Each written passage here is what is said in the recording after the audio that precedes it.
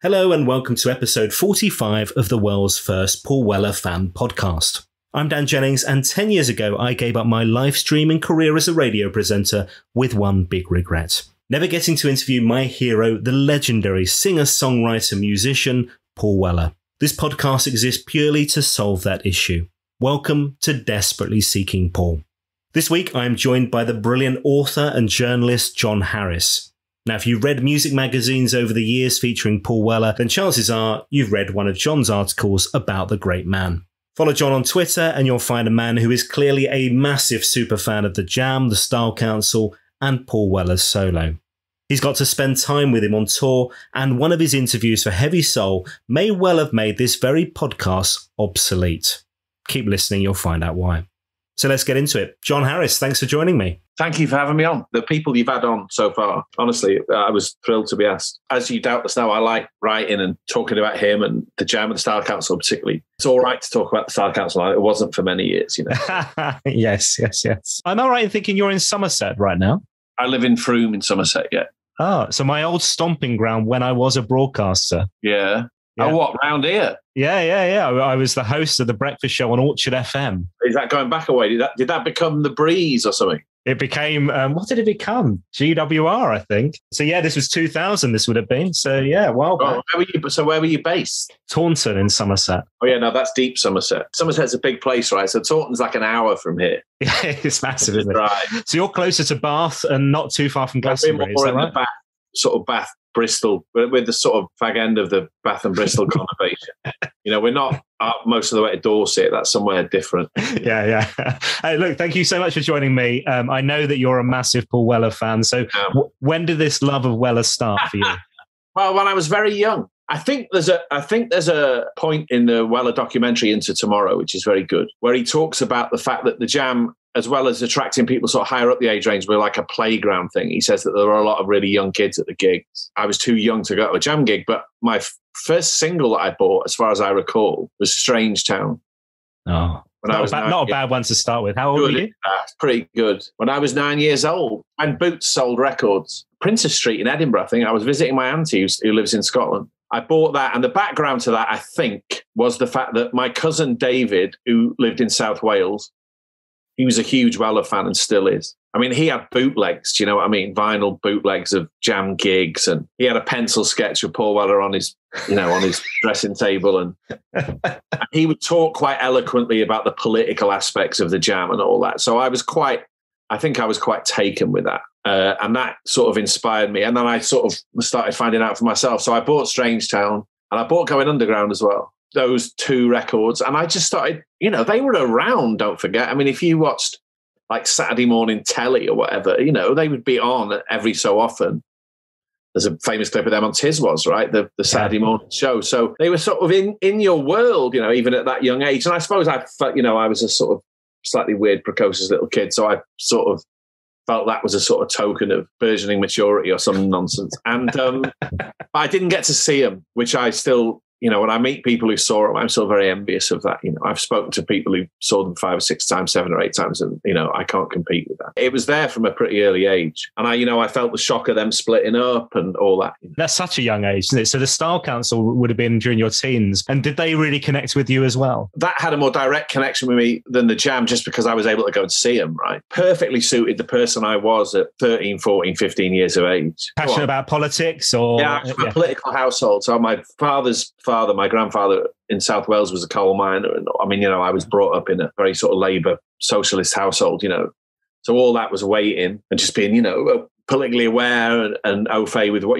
I was seeing on the news and all that. So all of that fitted. But also it had this lovely sort of quality of speaking to, I don't know, when you're that age, you want to know which clothes to wear and what books to read. And it's when you're beginning to be conscious of presenting an image to the world, And I loved that aspect of the Style Council. For my sins, I took 2 language O-levels in my options purely because of the Style Council. One of the adverts, it said, a new single by New Europeans, and there were these promotional pictures, you're doubtless aware of this, of Paul and Mick Talbot reading La Corriere della Sera, the Italian paper. Right. And I think one or others reading a French newspaper. And I thought, well, this is it, isn't it? I've got to be a European. So I took 2 language O-levels. And I smoked French fags, I had white trousers, and I was in a band by then as well, you know. I wrote songs about unemployment. Not something I knew anything about, but... So there was a real... I mean, by that point, I was really hanging on his and their every word, I think. So the Style Council were my band. I still feel very fondly about them, and I think certainly in the sort of second half of their career, they were much misunderstood. And did they mean much to your family then? You mentioned, you know, political family and the coal mining thing. And yeah, they were all aware of it. Yeah, they were all aware of it. I mean, my dad was born in 1936, and thankfully he was the sort of dad who'd be like, well, you know, why does it have to be so loud and you can't even understand the words and all that? He's less like that now. So I don't think he was that interested. My mum was quite sort of interested in it. Just because I think because of the fact that pop music is a very sort of dazzling, interesting thing, and the Style Council were a pop group, right? I mean, they were in their own way. They were a sort of archetypal 80s pop group. We thought very carefully about what they looked like and the image they presented to the world. But my younger brother is 2.5 years younger than me. I shared a lot of this with him, you know. So he would, I'm sure a lot of Jam and Style Council Weller fans have this in common, right? So we would, most of those gigs that I went to see Style Council, I think he was at least part of the gang that I went to those gigs with. It's just there all the time, you know? Yeah. Can you remember the first Style Council gig you went to then? I think the first gig I went to was on the Internationalist tour in 85 when Our Favourite Shop came out. I'm not sure that the prior to that, those gigs in 84 around Cafe Blood, I'm not sure they might not have come to Manchester. I don't recall being aware of the opportunity to go and see them. So yeah, Internationalist was the first time I saw them, Our Favourite Shop time, which was perfect. And then I saw them 3 or 4 times subsequently. I was on the first night of the Red Wedge tour was in Manchester, January 86. I've still got the T-shirt somewhere. It says, now that's what I call socialism. There was a weird tour called Renaissance, which came in between Our Favourite Shop and Cost of Living, which I went to, and a couple of others I can't recall. I saw them, you know, more than 3 times, and followed it right through to the bitter and messy end.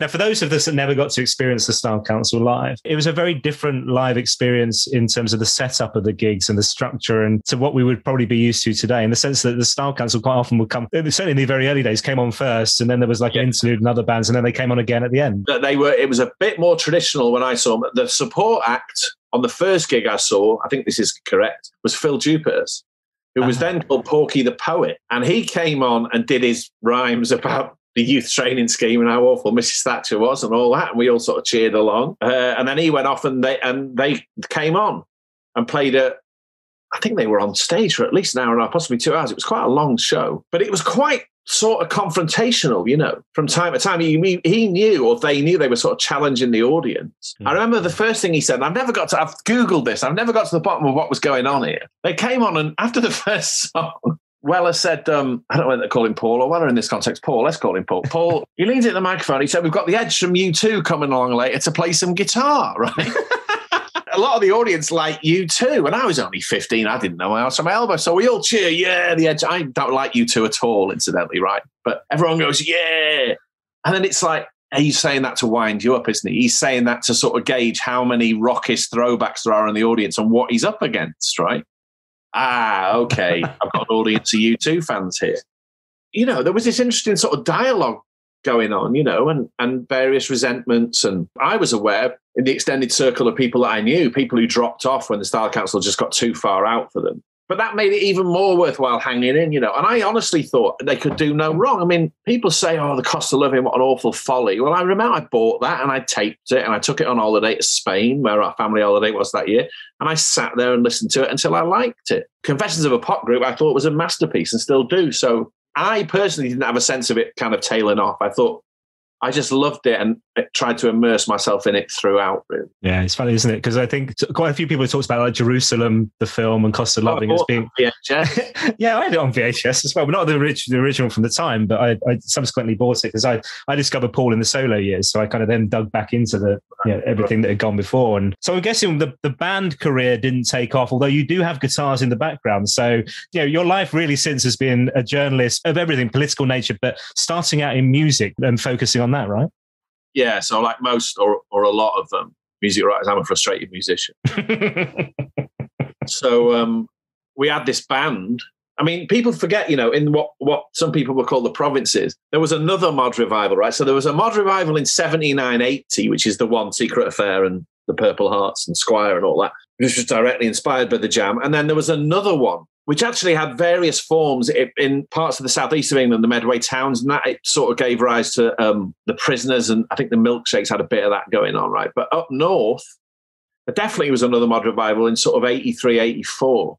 But it was kind of ongoing, you know. Like you could go to Shelley's Shoes on Carnaby Street and buy bowling shoes with "as supplied to the jam" written in them. I had several pairs of those, you know. So the mod thing was around still, is what I'm trying to say here. We formed a band in that spirit. There was most of the band was a year older than me, which is it's a big gap when you're in secondary school. But word got around that I had a guitar and I wrote songs, so they came to see me. That's when I sort of went mod crazy, really, and started paying close attention to what to wear and all that stuff.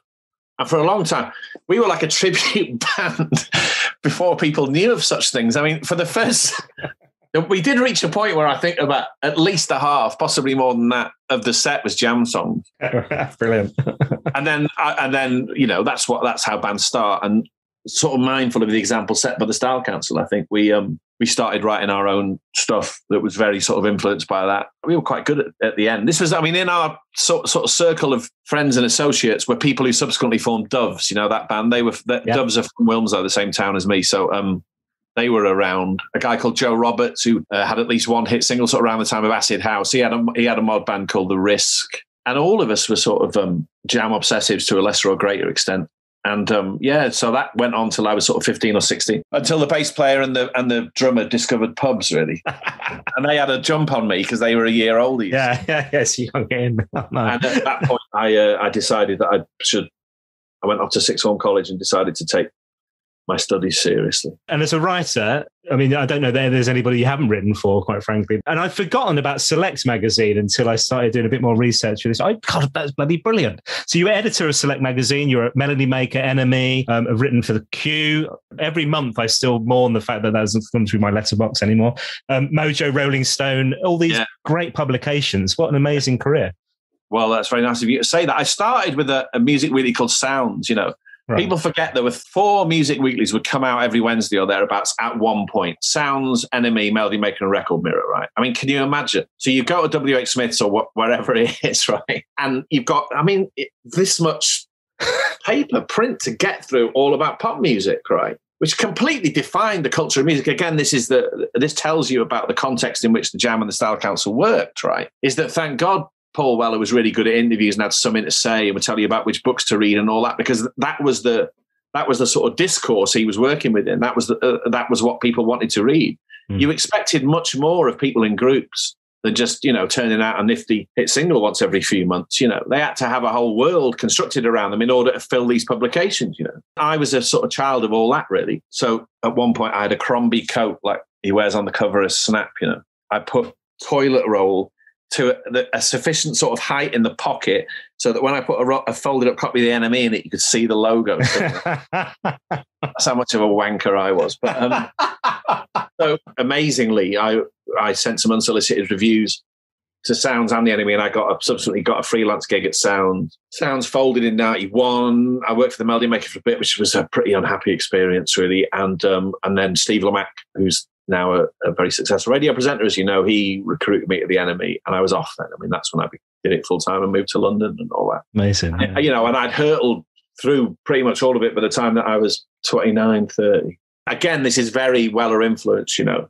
I initially thought I shouldn't be doing it beyond 25, right? Because that's what it said in the City. I mean, God knows, because he was still doing it. So it's like, well, hold on a minute, you've slipped free of your own rule here, so maybe I should be doing the same. But I thought that was really important. So I sort of carried on doing it full time till I was 30 or thereabouts. And then I still write about music, but thankfully I don't have to go to gigs 5 nights a week anymore. I still have tinnitus from doing that. So. Oh yeah, God. Around that time is the comeback of Paul Weller. Although you followed him all the way through to the bitter end of the Style Council, but it was almost this this regeneration of Paul in a way, of this first solo album, Wildwood, Stanley Road, all the way through that. You know, you're a music journalist writing about the music that you love, which must have been so exciting. Yeah, but it goes back further than that, because when I was at university in Oxford, the Paul Weller movement toured. This is very early on, right? I mean, this is the band with Henry Thomas from Rock School on bass. So what's this, like 1990? It's whenever Into Tomorrow comes out, 91. And I had that record.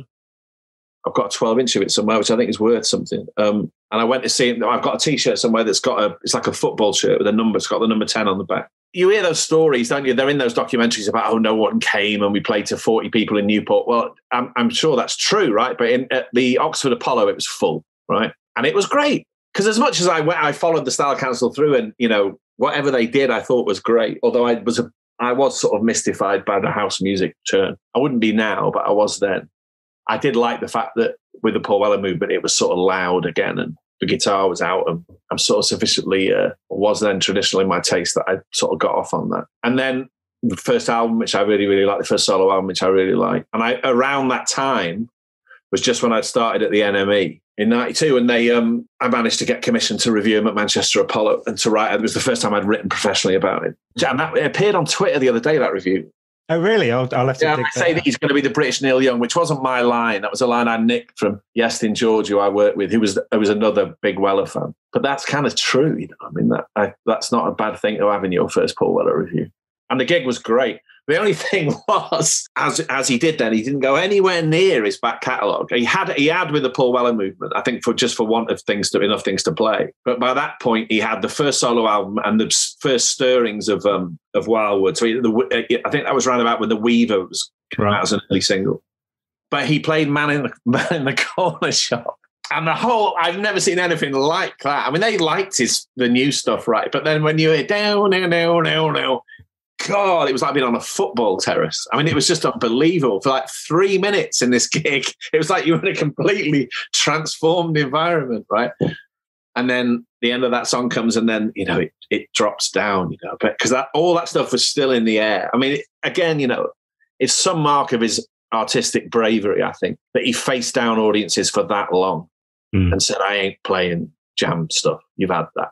This is what I'm doing now. We'll come on to this, I'm sure, in a bit. But when I was on the road with him in Ireland writing a feature about it for the NME, I stood and watched the gig with Anne, his mum. And she said to me, it was in the piece, she said, I wish you'd play a couple of the old things, you know, Going Underground or something like that. I was thinking, well, you're not the only one. But he did it. And it seems that times have changed now where he realises the legacy that band left and is willing to look back a little more. And there's still so many little surprises that he digs out from the jam catalogue now. You kind of go, God, I haven't heard that one. On the last tour, Pressures came out a couple of times and I was like... Yeah. Started playing Running on the Spot from The Gift again. I thought that was great. And he's careful enough not to play Going Underground. He doesn't play Going Underground, right? I mean, there are certain things that you have to just leave alone, I think. Yeah, and I've noticed even with some of them, it's almost like the band members are doing them. So I think was it Art School or something like that? Yes, Andy Croft sings the our band. That was our band. That was our little mod band's opening song. AGDE. And my voice hadn't broken. I'd go, 1, 2, 3,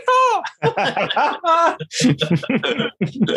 Now I'm going to fast forward to 1997, if that's all right, because I had a little bit of envy around this time. So at this time, I was fully into Weller. First solo album's been great. I loved that. You know, Wildwood, Stanley Road. He's right at the top of his game. And then Heavy Soul comes out, and I'm working part time at a radio station, desperate to become a radio presenter. And this thing here arrives in the post one day. So I've got one of these. So this is Heavy Soul, Have It and Have It Large. And this is a Paul Weller interview promo CD of you chatting to Mr. Weller about Heavy Soul. So it's like a promo CD for Island Records to plug the album. So how did that all come about? And I'm probably skipping through a whole bunch of stories. So let's pick them up. You're skipping over this. I'm holding up his first NME cover since 87, which I wrote. Oh, okay. So take me back there. What year was that then? Front page of NME. So that's the most amazing, you know, in terms of me and my sort of Weller fandom and getting to know him, you know, that was the watershed. That was the most amazing thing. And that was what, Stanley Road time? When Hung Up came out. Okay. So what happened was Wildwood had come out. It was sort of somewhat tentatively received by the critics for what that's worth. But it became obvious that, I mean, I thought that was a great record, right? Still, I think, when push comes to shove, my favourite of his solo records, just because I associate it with that period. You know? Some of us at the NME, there was a little clique of sort of mods at the NME by then. And me and Yestin and Paul Moody, Ted Kessler, I think, was around, who subsequently edited Q. And we were sort of pushing to get him on the cover. In the teeth of an editor, Steve Sutherland, who didn't like Paul Weller at all. So I don't know whether this is true. In my head, it was like, you know, you had to push a bit. But then it happened, and I was asked to do it. So the features editor said, do you want to go on the road with Paul Weller? Yes, I do.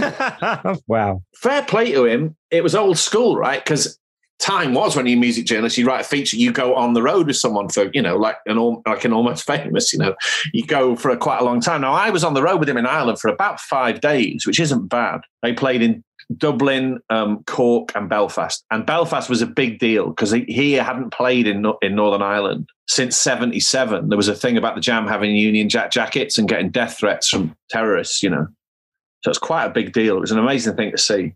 And there was I was on the bus. That's mad, man. So you're hanging out every day? I was on the bus. They extremely welcoming, hospitable thing, in hotel bars. His somewhat comedic tipple on that tour was Cointreau and Lucozade.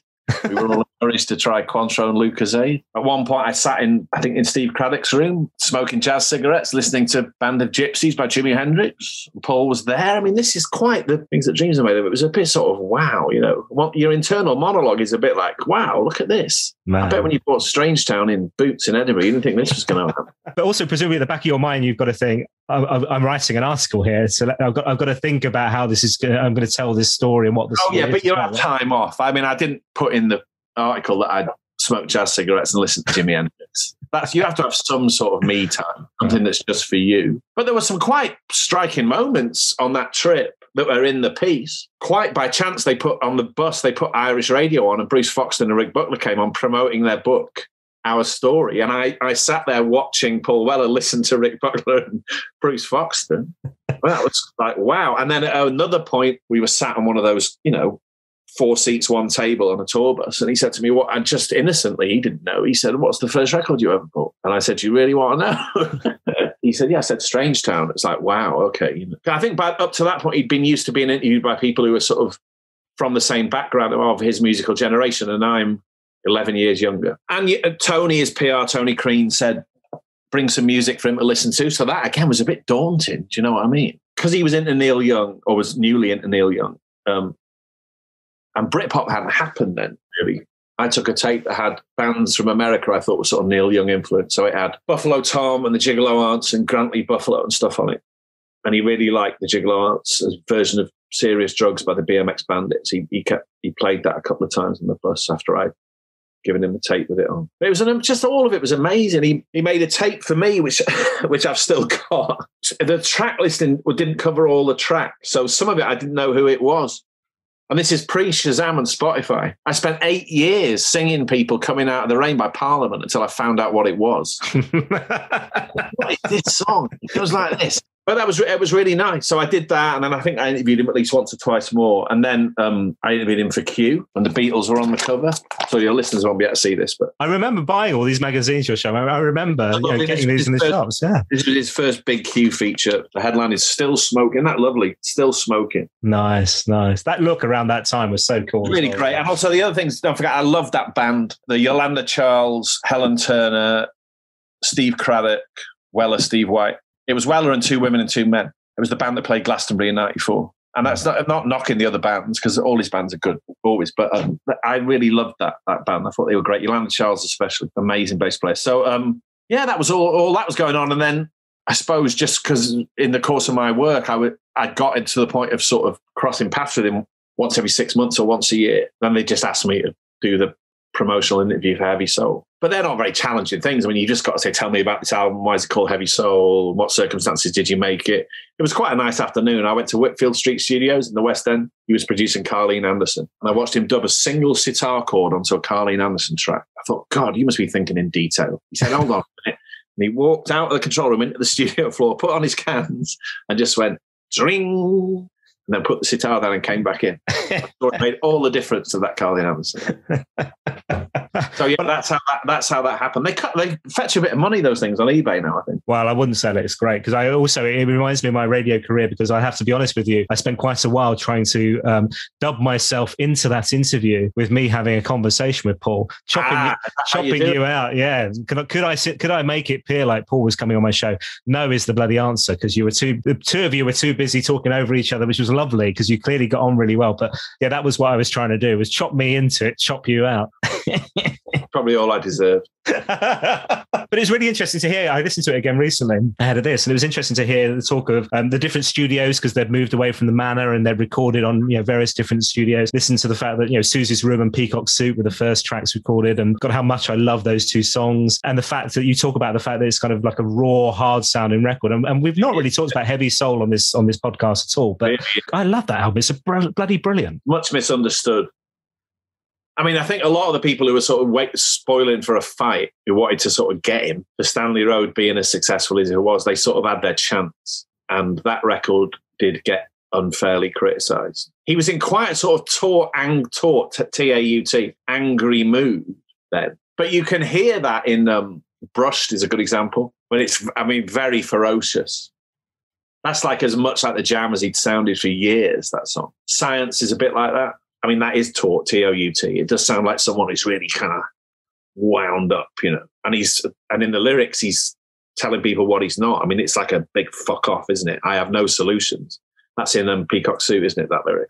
Yeah. You talk about lyrics actually in the interview as well. And I think this is something that it'd be lovely to know how much you've talked about this over the years with him as well, because he talks about the fact that it takes him a while, at that point, it took him a while to often kind of understand what was in his lyrics. As soon as we hear the new album, Fat Pop's around the corner as we record this, we'll be trying to draw conclusions from what he's saying and what he's writing. But often he just doesn't have a clue himself until much later, which came through in the chat you had with him, which I thought was really interesting. I think there's a sort of a process of evolution, or things change, right? So the lyrics in the Jam and the Style Council, I wouldn't say they were straightforward, because they're often very sort of eloquent and poetic, but you just about know where he's coming from most of the time. I don't think a lyric like Town Called Malice takes much deciphering, either as Going Underground, Walls Come Tumbling Down doesn't. When it comes to love songs, You're the Best Thing is pretty straightforward. Long Hot Summer is a gorgeous, amazing lyric, but again, it's a pretty decipherable song about love and regret and all that. And I think in the solo years, things do get a bit more elliptical and a bit more sort of veiled and interesting. The title track of Heavy Soul is a good example of that. Further down the line, there are things on 22 Dreams and so on that are like that. But I think that's because he's sort of following the sound of the words, and, there's more of a sense of the musicality of language and all that, and maybe less hung up on the idea of sort of clear meanings. Whereas in the 80s and the 70s, really, you had to have a clear meaning. That's the way that music was understood. So I think that sort of evolution in his lyrics is quite interesting, or very interesting, really. I like that, because also that sort of goes, don't forget, and this applies to you, I'm sure, as well, this is an artist who a lot of us have grown up with. And it's in the nature of becoming older that you feel less certain and more hesitant about things. And you're aware of nuance and complexity in a way that you weren't. And I think his lyrics reflect that, So Going Underground is a young man's song, right? Whereas, something like Frightened is a song of someone who's a lot older. They're two completely arbitrary examples, but you see where I'm coming from. And I think that's carried on, I think on True Meanings, that not all the lyrics are by him, but the lyrics he wrote on there are sort of age appropriate. Yeah, and that's why you feel that it doesn't feel right for him to be playing Going Underground live. The lyrics don't mean anything to him right now. That connection isn't there, which is so important for an artist, I think, isn't it? You don't want to just kind of go through the motions. Well, many people would say his life was not in a rut these days. Yes. Now, John, we have to talk Britpop. Let me take you back a decade or so when you wrote the amazing book, The Last Party, Britpop, Blair, and the Demise of English Rock. So the book begins in 1994, closes in the first months of 1998, and it talks about this cultural moment that we had, founded on rock music, celebrity, and economics, this cool Britannia idea that we've talked about on the podcast before. And there's all these interviews with all the major bands, Oasis, Blur, Elastica, Suede. Where do you think Paul Weller fits in the mix of Britpop then? God, what a question. In the book that I wrote, in order for it to tell a story, it's about quite a clearly defined group of individuals. So it's about Blur and Suede and Elastica and this sort of London-based collection of groups and all their sort of rivalries and bonds and animosities. And then along come these Mancunians, and imagine a house party, and they knock on the door, and some suitably foppish sort of indie art rock person answers the door, and they go, all right, having it, and okay, that's the party, and turn it all upside down. And that's sort of the story, right? But there was more to that moment than those groups, right? And I think by accident to some degree, because the legwork had been done before Britpop on Paul Weller's part. The first solo album came out when it did, and Wildwood came out in, 93? All of that was kind of building and things were being put in place long before Britpop came along. It just so happened that generation of musicians, so I'm talking about Blur and Oasis, chiefly, I suppose. They're all the same age as me, right? They're all people who were born in the late 60s and early 70s. And so the Jam, in very similar ways to how we discussed at the start of all this, were a big thing for them. And so he was held in great sort of reverence by those musicians. Noel Gallagher's a good example of this, and Graham Coxon, actually. Inevitably, they were going to strike up friendships and play with each other and all that stuff. And then that sort of happened. And Stanley Road is a very sort of vivid part of the Britpop moment. I'm not sure it's a Britpop record, but just because everybody was talking about the Beatles and the Who and the Small Faces and all that again, and punk rock to some degree. It's a really odd period, all that. I mean, don't forget that as well as Blur and Oasis and Suede and all that and Elastica, right? The Sex Pistols got back together in that period. That's 96. The Beatles came back. Yes. So Free as a Bird and the Anthology and all that is 95. Yeah. So it's like all the periods ever of British music all sort of came back at once. And Paul Weller was in a perfect position because he had this sort of heritage of the Jam particularly, but he was also a very successful sort of cutting edge, vibrant artist. So he was sort of doing both. He was there in sort of both capacity. He was there as quote unquote the Modfather, but he was also there as someone who was bringing out all this amazing music. So new music. So yeah, I think he was he was sort of part of that mood and that moment, but kept his distance. I mean, it wasn't like he was ever going to be one of those people who wore a Britpop t-shirt and went down the toilet in 1997, which happened to hundreds of people, but it didn't happen to him. For me, it was such an important time, but I wonder if this is an age thing, and I was just starting my career and my work, and I had money in my pocket to be able to go to gigs and all those things that probably connect you to the music of that time. Does often link you in around age and things like that. But there was also so much going on culturally as well. So things like, I don't know, the Euros, the World Cup, the TFI Friday, all those kind of things really made this period for me when I look back. God, that was a really exciting bloody time, wasn't it? Yeah, it was the last stand of a lot of things, I mean, when we called that book I wrote The Last Party, it sort of did feel like, well, I mean, we had the Libertines and the Arctic Monkeys and stuff afterwards, but, that was the last time really that people with guitars, it would even be conceivable that they sell out 2 nights at Nebworth and, and there were however many millions of applications for tickets, and that guitar rock music, for want of a better term, was just sort of everybody's property and was just sort of in the culture. It was ubiquitous, and Tony Blair and all that was part of that moment. It was an astonishing thing. I mean, I think in the end it was probably bad for music.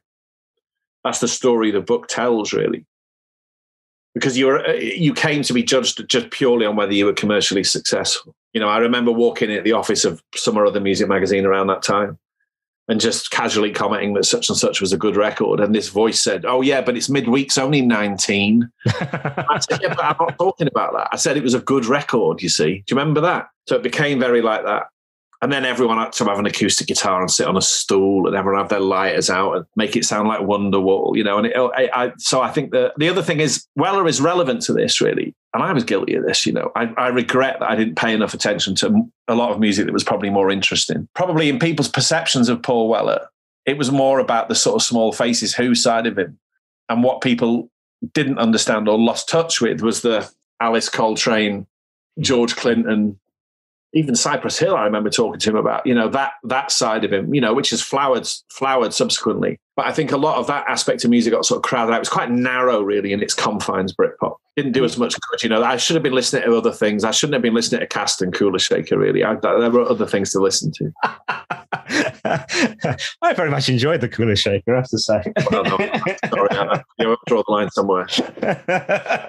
And subsequent years, obviously, we've talked on this podcast a lot about the likes, 22 Dreams, albums like Wake Up the Nation, Sonic Kicks, but particularly this hit run recently of you feel. I mean, the fact that he released an album last year and then bang, we've got another one around the corner at the time of recording. This hit rate of songs and albums and the work that he's producing is remarkable, isn't it? Yeah. I mean, according to the rule book, it's not meant to happen, or it very rarely happens, that someone hits this amazing stride that goes on for as long as it has. I mean, as you say, it goes all the way back to 22 Dream. And I also like the fact that it's sort of true to form, going back, in the sense that each album sounds nothing like the last one. I mean, you can tell there's this sort of accelerated evolution. He hates, doesn't he, if you say, well, you've reinvented yourself, or, the idea that there's anything premeditated about it. He's just, he's restless, right? Totally. The fact that, I mean, in short order, you can get records as different as Saturn's Pattern and then True Meanings and then On Sunset. Is that the order? I think True Meanings on Sunset and this one is astonishing, really. And True Meanings in particular, it's like, whoa, where did that come from? You know, I mean, it's a beautifully consistent sort of self-contained piece of work, but the fact that then it is followed by On Sunset, which couldn't be more different.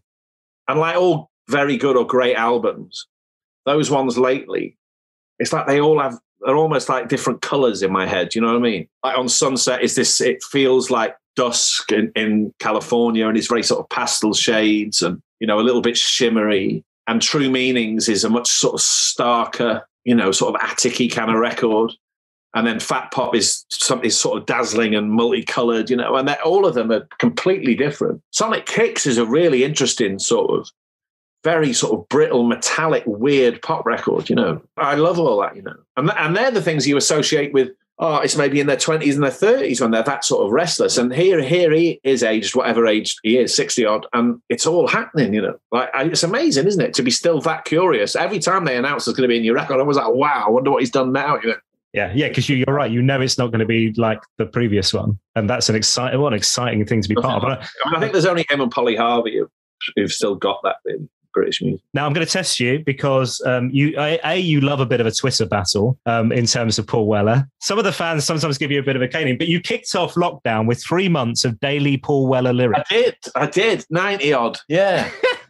Where did that idea come from? Well, so it's no big deal really. It's only Twitter, isn't it? I got in the habit a bit up to that point of putting up Weller lyrics when they seemed to say something about the news. Right.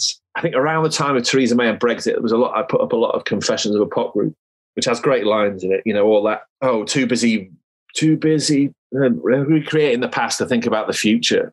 All that shitty plastic prefab town and all those great lines, you know.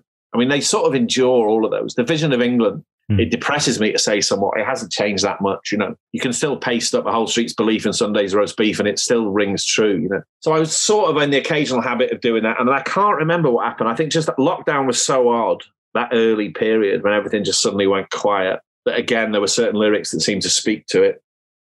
And then purely to amuse myself, like, how are you going to get through this acutely sort of weird, often tedious experience? Well, part of the answer in my own crap way was to get up every morning and think of another Weller lyric to chuck up on Twitter to see what happened. And then once you started, I didn't want to stop. So I did 96 or something. Never repeated. It was really nice. It was, and just there's a community, as you know, there's a community of Weller people on Twitter who were all really nice about it. And Andy Lewis, who I've sort of come to know on Twitter, the bass player before Andy Crofts, he would respond with another lyric when I'd put one up, you know. Yeah. And it was a really lovely thing. And the other, you know, to be honest about it, there aren't many lyricists you can do that with. I mean, Dylan, you can, right? There's not enough Clash records to do it. The Smith, I don't particularly want to quote Morrissey anymore, so I can't do that. He's off the list. Yeah, he's off the list. So what do you do? So, and it works, you know, that on all aspects of the human condition and the political world and wherever you are, you know. There is after all this time, there is and with all that eloquence, there is a Weller lyric for every occasion, and so it proved. There's a Spotify playlist. I took screenshots of them all and put them on Tumblr. I don't know why, really. I mean, they weren't getting thousands of retweets or whatever, but it was a nice diverting thing to do. Yeah. Well, let me test you on 3 of them. So there we go. Let's see. I shake and fall underneath my sheets, the sunlight creeping from my head down to my feet, telling me to rise and face the light again. That's Frightened from Heliocentric. It's one of the best songs about male angst and insecurity anyone's ever written. It's a bloody brilliant song, I have to say. The favourite, the choice on this podcast of Neil Jones from Stone Foundation as well. It's a great tune. Great song. Go to church to the people from the area. All shapes and classes sit and pray together. Man in the Corner Shop from Sound Effects. Boom. Again, see, all rings true still. Only no one goes to church anymore. But, yes. And last one, rain clouds came and stole my thunder, left me barren like a desert. But a sunshine girl like you, it's worth going through. I will never be embarrassed about love again. Monday from Sound Effects, which is him sort of channeling the Mersey poets, Adrian Henry and Roger McGough and Brown Patton. The sort of poetry and fascination of the ordinary and the everyday. It's a brilliant example of it, that song. Monday, so, I mean, there aren't that many overlooked and underrated Weller songs, but I think Monday is definitely one. Well done, well done. Were you waking up and these were just plucked from your head, or were you waking up going, let me just have to Google this on A to Z lyrics? Yeah, there's a little bit of that. and maybe a bit of premeditation the previous night. And then the odd time something would happen. I think there were riots, possibly Black Lives Matter related disturbances or protests in the States, or maybe it was the murder of George Floyd. I can't remember. And I put up a stone's throw away. I mean, there were certain occasions when the headlines would sort of speak to very clear things, and so it was obvious where you were going. But other times they were just about sort of, if there were lyrics about quiet and silence, wasteland or all gone away, or any number of things. It was, and as I say, it was. That's what everyone was doing then. Music, I don't know whether, I'm sure this applies to you. In that first lockdown, God, music was so important. Otherwise, I think we'd have all gone off our rockers, wouldn't we? yeah, totally. Well, thank God On Sunset came out as well that summer. Yeah, exactly. That was well timed, wasn't it? It's true. A couple of things I want to talk to you about before you go. One is Weller connected in the sense that he loves the Beatles. I can imagine that he's really looking forward to seeing this, because aren't you the editor on the Get Back book? Is that right? Yeah. So to go with Peter Jackson's film, which is his version, his edit of all the rushes, all the footage, which was originally edited into Michael Lindsay Hogg's Let It Be film. I mean, this isn't news, but Peter Jackson for the last 2, possibly longer than that, 3 years, has been cutting this new film, which is going to be called Get Back. And Apple, the Beatles organization, have hours and hours, I think 60 hours. This is over and above, or as well as, the film footage. They left tape recorders on at Twickenham Film Studios and in the basement of Apple, just taping what happened every day, right? All their conversation. And so, because I'd written some sleeve notes for the reissue of the White Album, which again, that was just a lovely thing to be asked to do. Who would take that lightly? Certainly not me, right? They then said, well, would I be interested in listening to these 60 hours of Beatles interactions and turning it into a book? And it's coming out to accompany the film later this year, I think sort of September time, as far as anybody knows. And it's like a play. I sort of wrote it as a play. It's a 3-act play. And, a few things happen, contrary to this idea that they were very, very miserable. There is this noticeable upswing when they get to Apple Studios, and, all this music starts to sort of pour out of them, which then sort of blurs into Abbey Road. This idea that they sort of played the roof and it all went wrong and they went to the studio one last time in this terrible mood isn't really true. But also they're quite candid about the idea that this, their time might be up and all that. It's a really interesting, God, are you kidding? The Beatles talking. So that's what I did. Yeah, I turned it into, at their behest, I turned it into the text of a book. Wow. Because we all saw the trailer on, what was it, Boxing Day or New Year's Day, I think, wasn't it, for the film? Visually, the colours and everything just looks so incredible, didn't it? It's amazing. They, at one point, I was, as part of editing the book or writing the book, I was with amazing security precautions, almost to the point it came in an armoured vehicle. I was sent an iPad, one of Peter Jackson's iPads with all the rushes on it. Wow. As you say, it's just pin sharp. It's like it was all shot yesterday. It's amazing. Yeah, God, yeah. And you're right, the clips we've seen so far, it looks like they're having a great time in part, doesn't it? It looks like the relationships are still there, and they love making music together. Yeah, the truth, I mean, as against received opinion and myth, the truth is much more complicated. I don't want to give it away, you know what I mean? No. The truth is much more complicated. Yeah, I can only imagine that Paul Weller sitting next to you, both of you headphones on, listening to that would have been a wonderful love affair between the two of you, because I imagine he would have loved that experience that you've had. No, are you kidding? There's a picture of him and Gary Crowley and Simon Halfon, the Star Council sleeve designer, and various people on the roof at 3 Savile Row. I mean, they went on a pilgrimage, right? So I think he's going to be one of the millions of people whose Christmases are all going to come at once later this year. Oh, wow, cool. That sounds so exciting. Right, I've got 2 final questions for you, John, before you go. You're allowed one Paul Weller song for the rest of your life. It can be the Jam, the Style Council, or solo. Which one's it going to be? Well, I've been thinking about this. I knew you were going to ask me this. So I'm picking it's difficult because you have to tell me, has anyone picked Long Hot Summer so far? One. The Long Hot Summer and the extended version. The one where it starts again after the sort of 7-inch edit is over. It's an amazing song. I think it might be slightly overlooked, I think, in his canon, in his catalogue. There's another version of it on Weller at the BBC when he plays it at the piano. It's played with a more sort of orthodox arrangement, and it just shows you what a brilliant song it is. Also, because it's really brave. I mean, it's only like 2 years since Funeral Pyre, right?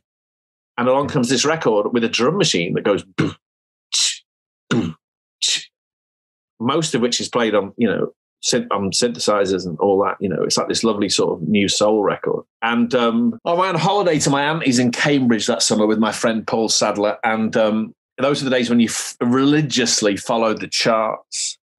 And I was waiting to find, I think it was either it went straight in the charts or it was on a high climber. And I remember with this terrible reception on a transistor radio, sitting on March Station where you had to change to get to Cambridge, hearing that it was at number 3. And I think, oh, that's good. Yeah, the Appareil EP. We went on a French school trip to Paris and Boulogne around that time. And I packed my white trousers and my gitan. So yeah, that's that sort of peak Style Council for me, that track. And also, I mean, remarkable that it wasn't an album. It wasn't on an album. You can't. I mean, I can't get my head around now when you think about the amount of singles that weren't on albums. And I know this was a thing, not just from Paul, but it was kind of the thing back in the day. But it seems incredible that wasn't on Café Blair or Our Favourite Shoppers. Oh, that first run of singles is amazing. Are you kidding? Speak Like a Child, Money Go Round, Solid Bond in Your Heart, My Ever Changing Moods, the band version, What's on the Appareil EP. Big Boss Groove's not on an album. That first run of singles, 83 through 84, was amazing. It was just a fantastic thing to follow, I cannot overemphasize this, to go to HMV in Manchester and when I knew these things were coming out and buy the 12-inch and take it home and read the Cappuccino Kid sleeve notes, and you were well aware that whatever was on the B-side would not be some dashed off thing. That would be equally substantial and all that. It was just an amazing, amazing time. That's why I always hated it when people got sniffy about the Style Council and said, and it was perceived as being a bit absurd to like the Style Council. They were a brilliant, brilliant pop group. One final question for you. So the purpose of this podcast is for me to be able to have a conversation with Paul, not for me to edit myself into somebody else's conversation like I had intended back in the day with yourself, but to actually be there at Black Barn, have a conversation with Paul over a coffee or a cup of tea or whatever. What should I talk to him about? What should I ask him? Wow, what a question. Having done it on many occasions, any advice, any piece? He's not that difficult to interview because he's a nice sort of open fella, who's been interviewed enough times to sort of know what's required. It's really nice talking to him. Like anybody, you sort of strike gold occasionally anecdotes are always good, to get him to sort of tell you a little. I mean, even in this Q interview, there's this amazing story about, it's over in a couple of lines when they're all on the plane home from the San Remo Pop Festival in Italy. The Style Council, Duran Duran, Spandau Ballet, Depeche Mode, and living in a box were all on the same plane. And he says that would have been the one that put the bomb on. There's just lovely little anecdotal things. I remember asking him about recording the Appareil EP in Paris. And he said every day him and Mick would get up and go to the same cafe and have croissants and coffee. And it was like being on holiday. Now, that's quite innocuous. But I like that as an image, right? I think they were sort of having such fun and sort of realizing all the possibilities around. You can see it in those archive interviews. Have you seen that bit of footage on YouTube where he talks about the Style Council as being like a musical Kama Sutra? Yes, yeah. They fall around laughing and Mick says, "Oh, I'm glad you made your position clear," or something. Yeah. That period, I think. Ask him about that period. Ask him about Café Blair and the sort of bravery involved and meeting Tracy Thorn and Ben Watt for the first time and putting a rap at the start of side 2 and all of that stuff, instrumentals. And I find that period, I don't think the fascination of that period has been fully explored yet. So I'm sending you in next. John, this has been lovely. Thank you so much for your time, man. I really appreciate it. Thank you. Honestly, that was lovely to do. My thanks once again to John Harris for that lovely conversation. You can find links to things we talked about in the show notes for this podcast. Next up, on the Paul Weller Fan podcast, I chat with Dave Swift, bass player for the Jules Holland Band and TV's Later and Hootenanny programs. A man who has got to perform with Paul on plenty of occasions on TV and live in concert, with some pretty iconic moments and some fabulous recordings in the mix as well. Now, if you've enjoyed this podcast, please share on social media, tag a Weller-loving mate. You can also buy me a coffee and leave a review. You can find all the details in the show notes. Get in touch on Twitter @WellerFanPod or on Instagram and Facebook. It's Paul Weller Fan Podcast. I'll see you next time.